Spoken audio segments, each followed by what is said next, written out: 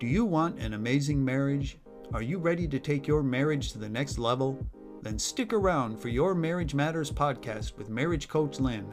Let's put some fun and sizzle into your relationship.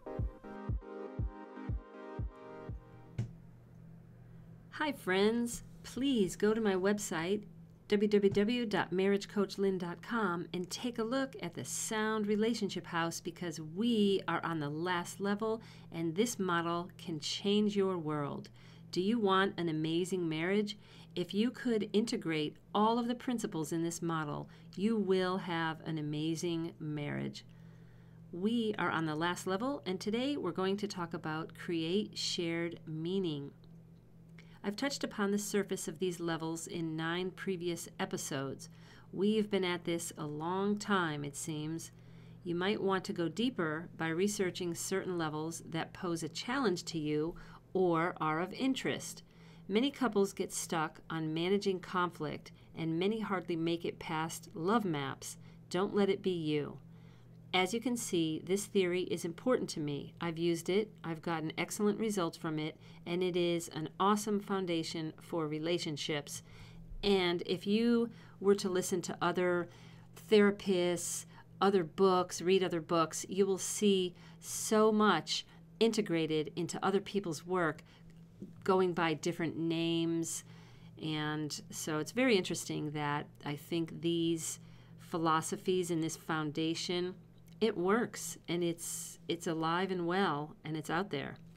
There's no way I wanted to start this podcast, Your Marriage Matters, off simply by diving into random topics about marriage, so that's why I've spent several weeks on the Sound Relationship House. When we create shared meaning, we are building something valuable. Do you have something valuable in your marriage? Do you want something valuable in your marriage? Have you ever thought, I'm happily married, I'm busy with family and work obligations, our sex life is pretty good, our social life is pretty good, but something is kind of missing. Well, perhaps it is shared meaning. That is what you are looking for. How can we have shared meaning in our marriage?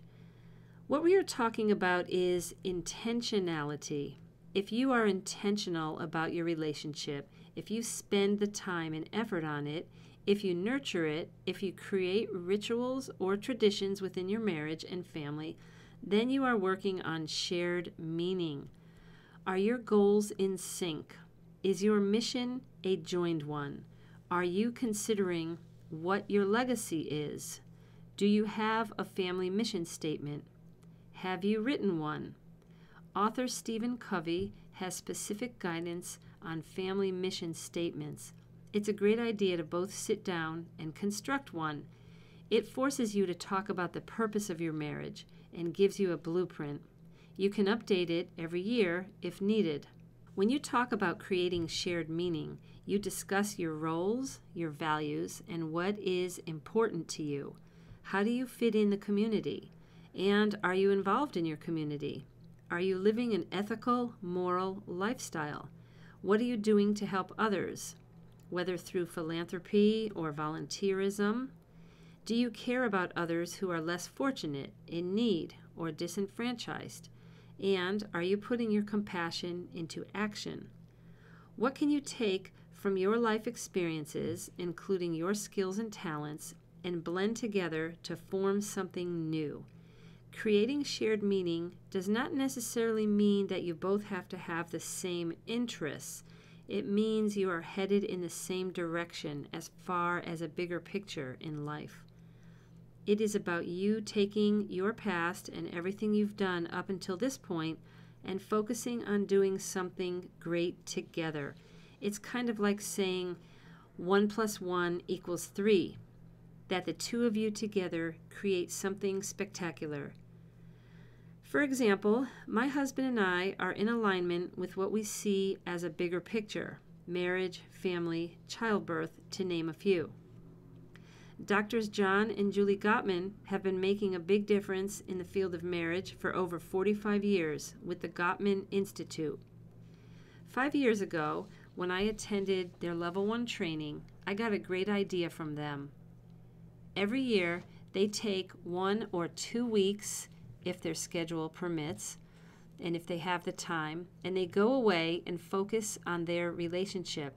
I decided to do the same thing with my husband, so for 5 years, we usually go on a camping trip for 2 nights and not just spend time together, but talk about our dreams and shared meaning.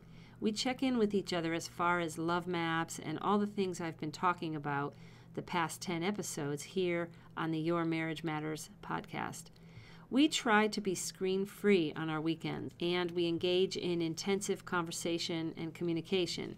We find it valuable to go away for a weekend and do this so that we're not distracted. We're also able to do a lot of recreational activities. Sometimes we socialize with others on these weekends for a small part of the time. But mainly, it's a time for us to share our love and celebrate our love. And after 32 years, we continue to feel a liveliness and excitement about our love. Another couple who has created shared meaning is obvious to me.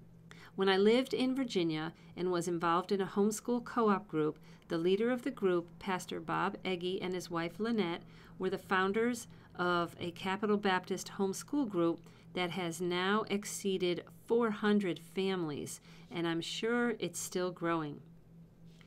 Pastor Bob did not discriminate among religious affiliations, and he welcomed everyone in their efforts to homeschool their children. He allowed our families and children to gather in the church property, classrooms, outdoor area, main sanctuary, cafeteria, gymnasium, kitchen, all for the greater good of supporting homeschool families. They've been doing this for close to 30 years. They formed a co-op that is very affordable to families with high involvement by families. They also got all 7 of their children involved along the way, especially as volunteers behind the scenes to offer all of the support that is needed when you're running a large organization like this. I'm sure their efforts have returned to them 100-fold. They are the epitome of service to families, and in our 14 years of homeschooling in Northern Virginia, this was one of the best co-ops we had the pleasure of belonging to for just a few years. It's obvious that the Eggy family are operating at the highest level of the Sound Relationship House, create shared meaning. What can you do to create shared meaning? Start with sitting down and asking such questions as, what is marriage? Why are we married? What is the purpose of marriage? What's the purpose of our marriage and family? What is love? What is home? What makes for a meaningful home life? Are we living purposefully? What is our purpose as husband, wife, mother, father? What is the meaning of life? The meaning of our life? What are we called to do here on earth? What happens after our lives end? Are we headed in the right direction, separately and together? Would we like to write a mission statement? I don't need to go into detail here. You can look up online the mechanics of creating a family mission statement and pick and choose what is important to you. Many guidelines and questions are provided, and the beauty of it is that you can include whatever you'd like. For your assignment this week, consider writing out a family mission statement. It is a great process that involves everyone in the family, and if anything, it stimulates good conversation.